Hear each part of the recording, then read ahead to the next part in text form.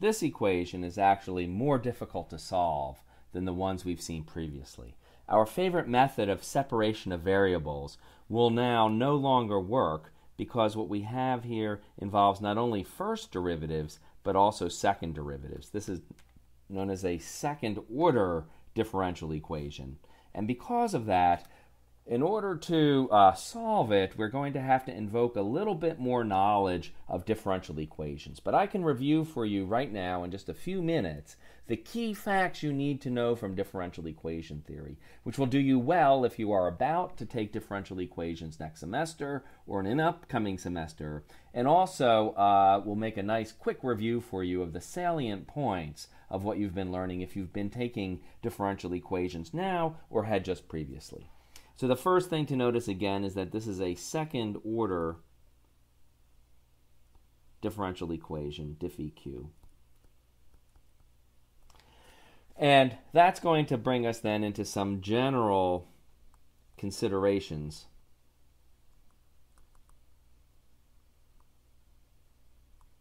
from the mathematical theory of differential equations.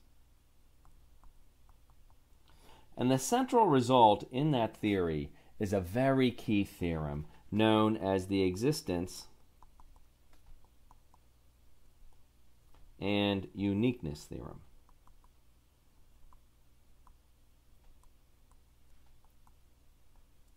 And what this states for us is that because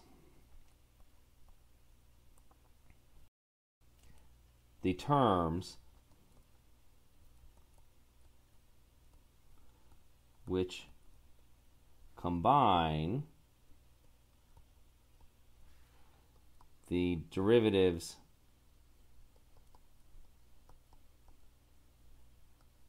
together. So by this I mean all of these terms here, this E and L and the plus and the R and the plus the 1 over C, they are actually constant terms. But because these terms which are combining the derivatives together have continuous derivatives, now after all these are actually constants in our case, so this is a very easy condition, derivatives is a very easy condition for us to satisfy. Because of this, we know that a solution exists to our equation. So that's kind of nice to know. There's something tricky here though, because a solution exists, but not just one solution exists. In general, there is a wide range of solutions to this equation. There are a wide range of functions, q of t, that will actually solve it. And that presents somewhat of a difficulty for us, because we would like to think, right, because we're not doing quantum mechanics here in this course, right, we would like to think that physics here is deterministic. In other words, for a given set of initial conditions, I just gave the key away, right? But we would think for a given set of initial conditions for this circuit, and we just start the circuit off, we just don't get random behavior out of this circuit, right? It should always reproduce the same behavior, the same current or charge on the capacitor as a function of time every time we do the experiment. But it depends on certain factors, right? As I have been saying, it depends on what we call the initial conditions. We need to know, for example, what the initial charge on the capacitor is. Otherwise, we can't solve the equation, right? Just like when we did RC circuits, we presumed we knew the initial charge on the capacitor, and then we were able to solve to determine the future behavior of the circuit. In this case, and I'm going to write it down in the notes in a second, but in this case, because we have a second order differential equation, we actually need to know two of the initial conditions of the problem. In this case, it will be the charge on the capacitor and the derivative of the charge on the capacitor, which of course is directly related to the current flowing through the circuit. And that makes sense because remember, the inductor is going to maintain the same initial current, at least initially. And the capacitor is going to maintain the same initial charge, at least initially. And we need to know what those initial values are if we are to uniquely determine what the ultimate behavior of this circuit will be. So because, right, there exists then a unique solution, so we're not wasting our time searching for a solution, but a unique solution such that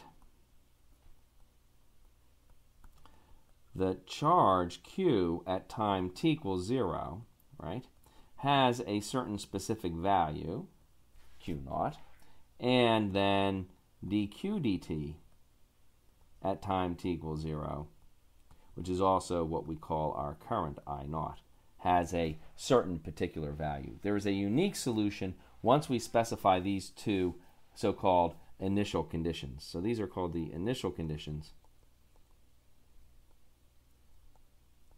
And we know there are two of these because we're talking about a second order differential equation. A third order equation would need 3. We've seen previously in the course how first order equations only need 1. So these are called initial conditions, or sometimes more generally we might talk about what are called boundary conditions. You might also be able to specify other types of conditions, but you need to specify 2 independent conditions. So the initial conditions or the boundary conditions.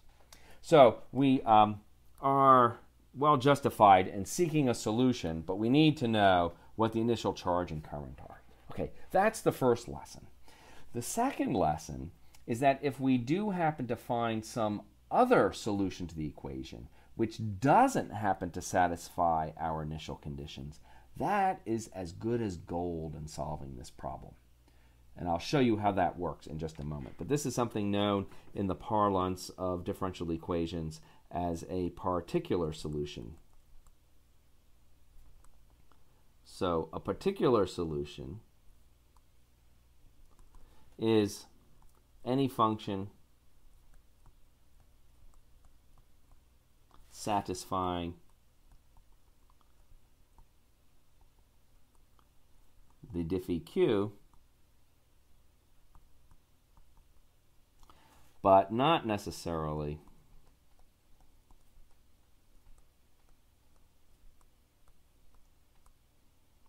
the boundary conditions, which we typically abbreviate BCs. In our case, we are talking about initial. That's one type of boundary condition, but I just like to abbreviate that as the boundary conditions. So it's any function satisfying that. So, for example, if we found any function that obeys my equation, that the EMF equals L d squared Q, I'll call this particular solution Q sub P, dt squared, right, plus R times dQp dt plus 1 over C times QP.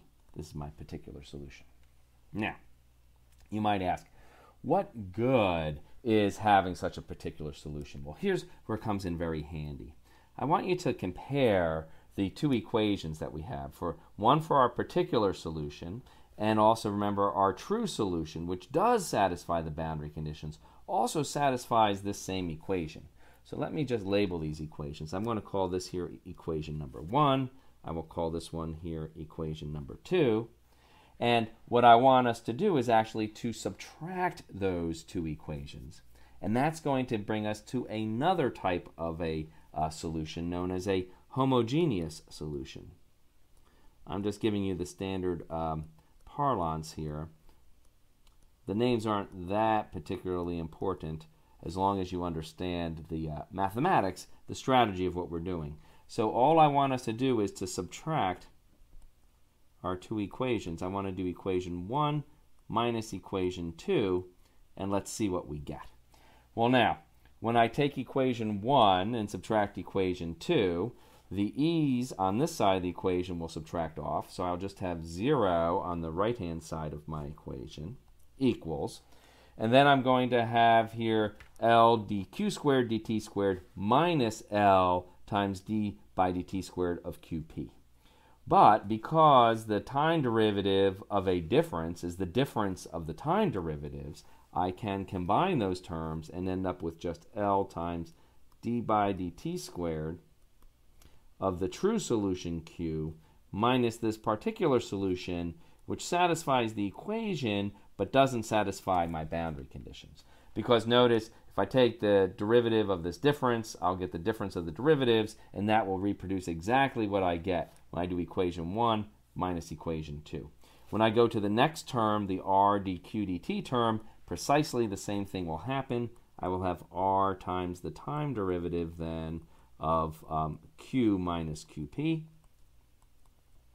And then finally, the last term will work as well. 1 over c times q minus qp.